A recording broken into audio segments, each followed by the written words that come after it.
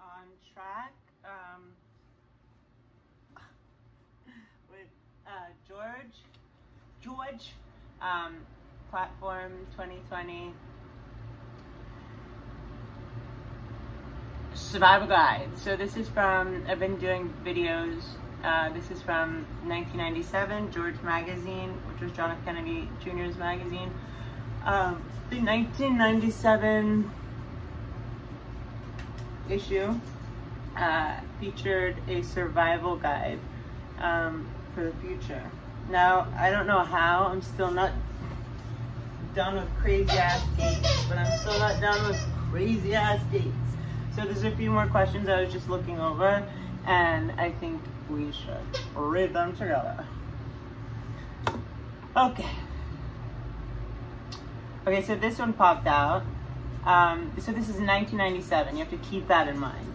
So this guy's already got 40, he's like the richest guy already, 40 billion, and the company's grossing 100, and computers are just starting to come out and stuff. I'm all like trying to get in there. All right. Oh, is that lighting on me? Wouldn't the okay, what about the criticism that Microsoft, this is the question being posed by JFK in the interview in the magazine to Bill Gates. What about the criticism that Microsoft's dominant position in the industry is anti-competitive, but the industry should be reconfigured so that a thousand flowers can bloom instead of one big tree that dwarfs everything else? Microsoft. Anybody who would say that doesn't understand our business, meaning doesn't understand my psychotic, illogical, evil line of thinking. I don't like bullies. Wouldn't the competition and variety of, next question, wouldn't the competition and variety of even great, and also the drive for innovation, all that stuff, wouldn't the competition and variety be even greater in the PC industry without a dominant player like Microsoft? No, Bill Gates says.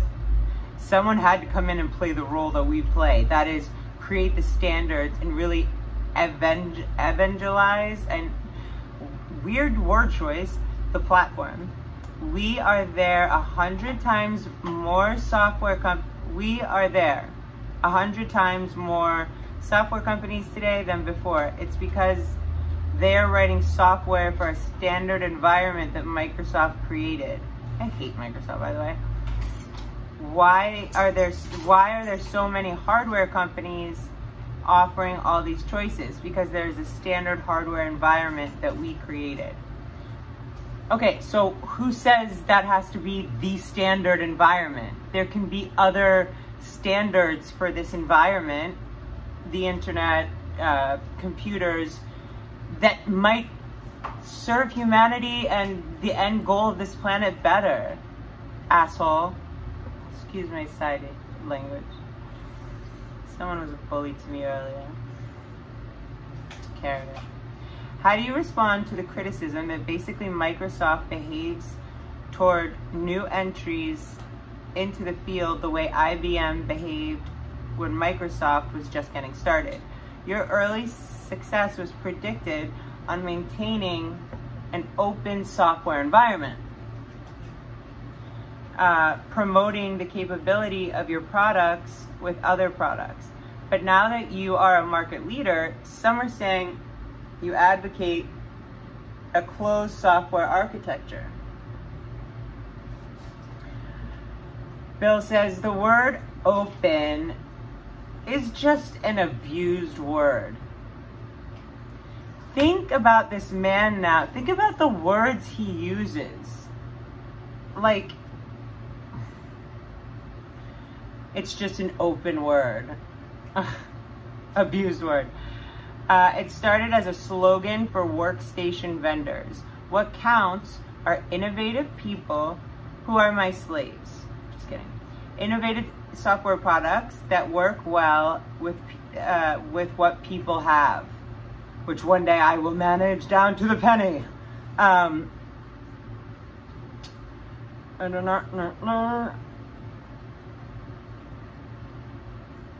We and other companies created current computer industry regime. You can buy one brand of PC on a Monday, another on a Tuesday, and your software will still works, and you get a choice. And then on Wednesday, it won't, and we're gonna charge twice as much for the software they're gonna have to buy. This made computing very successful for our bank accounts, and we're the key element here.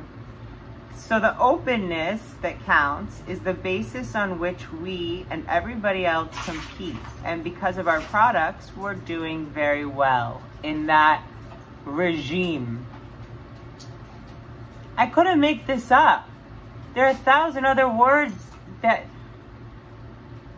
would be more appropriate in one question answer. Abuse, open, no, that was the other question. Regime twice, based on what people have, because of our products, and he's all founded in what people don't understand. Nobody has ever talked to you because you're creepy. You were probably the guy like killing spiders when you were little.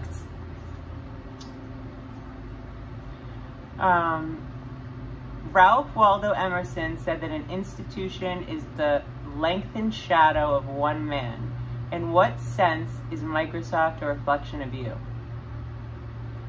His answer: the sense that we love great software. We're very optimistic about what software can do. We're very product oriented, very much looking for new things that we can do. It's a bit of an engineering culture here, fairly fast moving. A lot of companies waste a lot of time congratulating themselves about what's going well. When I sit down and talk about a product, I just focus on the opportunities to make them better. You can save a lot of time that way.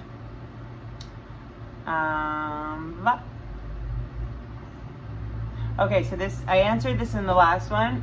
That MSNBC, which I never knew, was when he acquired a section of NBC, and hence the birth of MSNBC, which is like the left thing. It's like Rachel Maddow show channel.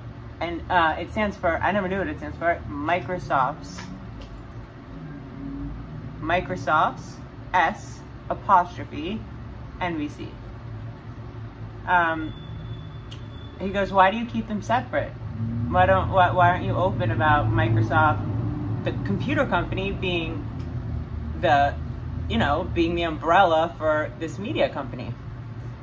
Which in 1997, media was at least pretending to be more real. I keep them, his answer is, why do you keep them separate? Because the alternative is inappropriate. I have my personal views. Then there's Microsoft, a company that gets involved in very few political things. The man's involved in the politics of this planet right now, in a bad way. My own views are those you'd expect from somebody who feels like he's been very, very lucky and the resources under his command are really society's resources. Then give everyone some money and get the fuck out of our lives, man. And I have to be clever about how I'm going to funnel those back in. I fund education projects so I can steal children. I fund population control. He said it right there. I'm very big on the United Way. I'm going to read that last sentence again. I'm going to funnel those. I have to be very clever how I funnel all my billions back into society, because I see my billions as society's resources. So, quite logically, education projects, population control. Verbatim. I'm very big on the United Way.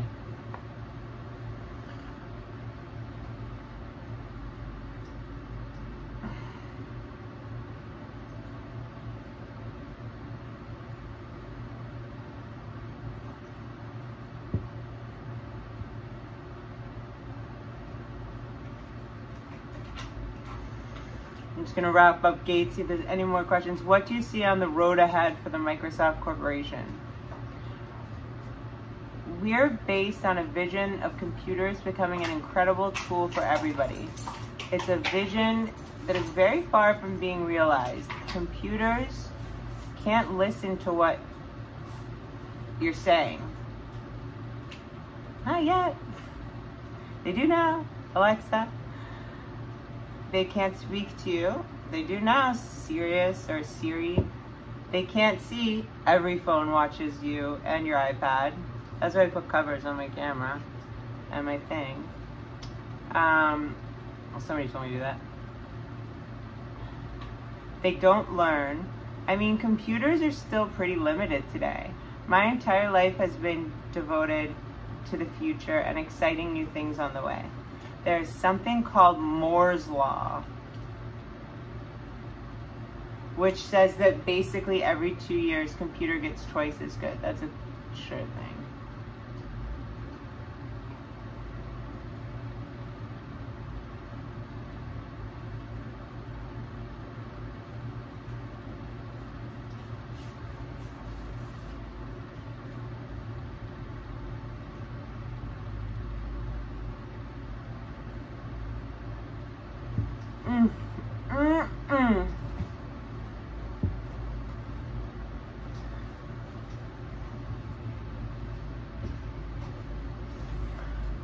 I have to switch my laundry.